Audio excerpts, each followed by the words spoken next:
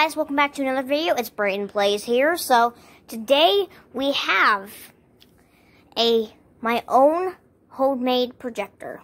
Since my mom won't let me use this, she won't let me use hers, so I made my own. We're gonna get the magnifying glass. It's gonna go right here, but we don't have it right now, so the project's paused. I used a hot glue gun and cardboard. So I got the cardboard from a box. I just ripped the pieces off and I got it.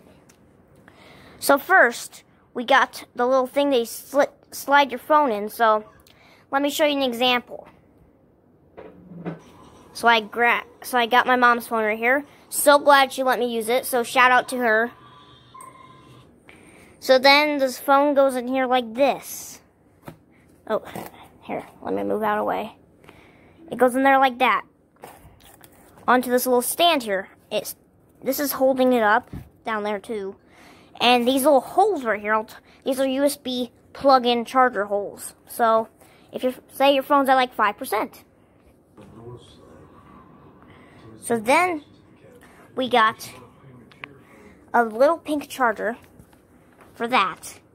Then these little holes. Then you plug it in. You plug it in like this. It's kind of hard time, guys. Hang on.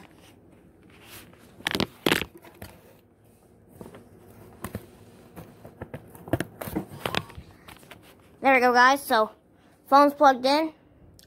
And that's if you're charging your phone. There will be a magnifying glass right here. And that is how you make a homemade projector.